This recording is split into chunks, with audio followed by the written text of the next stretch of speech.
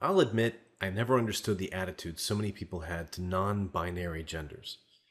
That is, until someone sent me a link to a Tumblr about gender identity, and I realized the internet's taken something a little outside our experiences and magnified it to a bizarre degree that I no longer recognized. So, lesson learned, there clearly are limits to what can be rationally defended with regards to gender identity. But I think it's worth drawing a line between what is and isn't clear about sex, sexuality, and gender. It's a far more complex topic than most people realize. First, sex. This is the characteristic defining our reproductive status. If you think outside of the mammalian world, where we have almost exclusively male and female, sex just means distinctive subtypes that could potentially exchange genetic information. Some species of yeast can have 7 mating sexes. Each of these sexes can exchange genetic material with the other 6, but not with members of the same sex. Most plants are hermaphroditic, with male and female sexes on the same plant. So are many slugs and snails, and even a few fish species. In fact, about 5% of all animal species are hermaphroditic. Some fish change sex during their life cycle. These are sometimes called sequential hermaphrodites, going from male to female or vice versa depending on living conditions. Humans, like most mammals, are mostly male and female by genitalia, but there are rare individuals that we term intersex. These are people with genital ambiguity. They might have functioning ovaries and testes, or one organ with both functions. They might have outer genitalia, including penis and vagina or vulva. This is rare, perhaps 1 in 80,000 births, but it's a continuum with non-functioning diminished organs, all the way to fully fertile gonads of one type or the other. Second, we have the other way to define sex, our genetic sex. Females in mammals have 2 X chromosomes, while males have 1 X and 1 Y chromosome. Outside of mammals, sex chromosomes are far more diverse, a topic I won't even go into.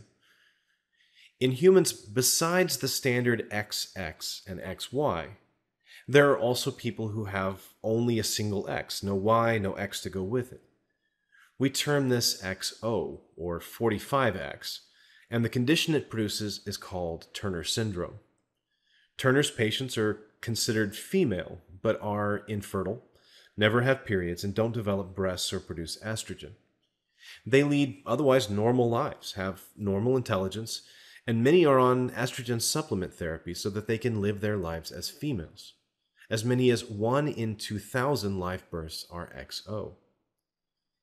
People with 2 X chromosomes and also a Y chromosome are called XXY, and the associated condition is called Klinefelter syndrome.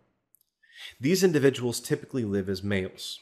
They are sterile, have smaller genitals, grow female-type breasts, and have lower sex drive. They also have normal intelligence and lead normal lives, but many choose to take testosterone to reduce female sex characteristics and enhance maleness. Up to 1 in 500 live births are XXY. There are many other combinations of the 2 sex chromosomes, for example XYY, who are male, fertile, and in fact often don't know they have a sex chromosome abnormality, or XXX, which is the exact equivalent in females, rarely diagnosed and with very little impact on their phenotype. All of these occur at a rate of around 1 in 1,000 live births, which to my mind is somewhere between rare and common. At the much more rare level, there are even people who are a mixture of male and female at the cellular level. If we added together all these exceptions, all these categories of non-binary sex as defined by genetics and genitalia, I think it would be something like 1 in 400 live births. All of this is simply to establish how much more complex biological sex really is relative to what we're probably used to.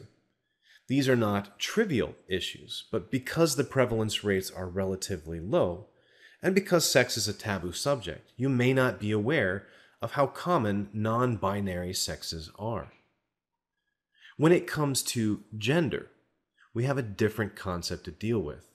Gender is cultural. It's how we perceive and treat people.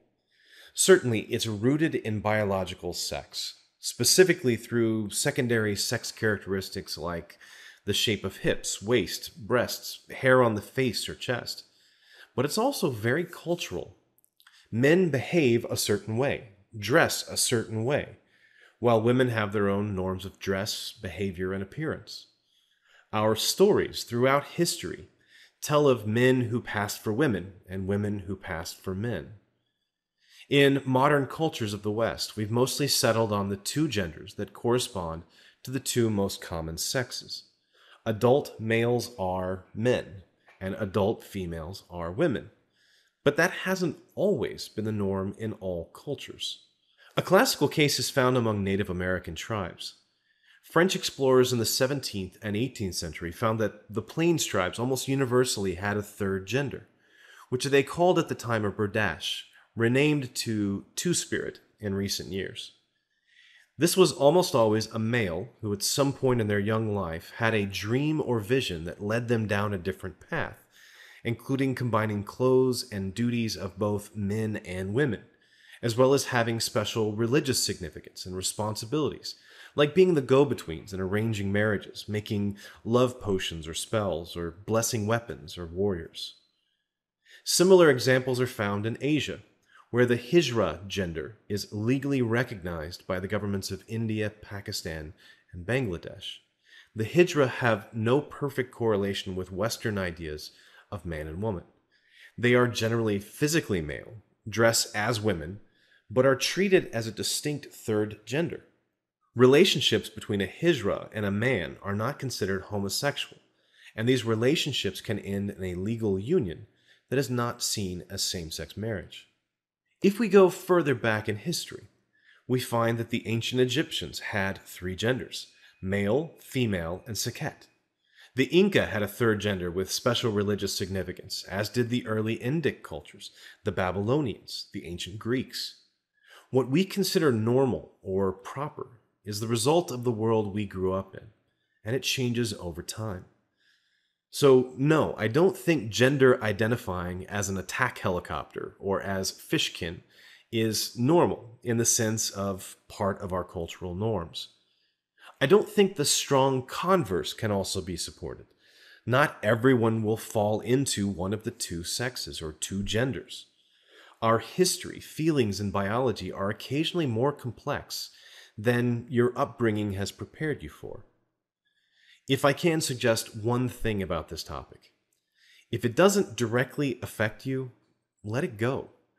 The people who are wrestling with difficulties in finding their sexual and gender identities will not be much helped by either your scorn or your indulgence. If it is an issue you're dealing with, I highly recommend, as I always do, that you talk to someone in a position to help you. A doctor or a counselor would be ideal. Take care of yourself, whatever your sexuality, sex, or gender, and my best wishes for your good health. Thanks for watching. Every cell of each plant and animal contains genetic information coded onto the DNA molecules.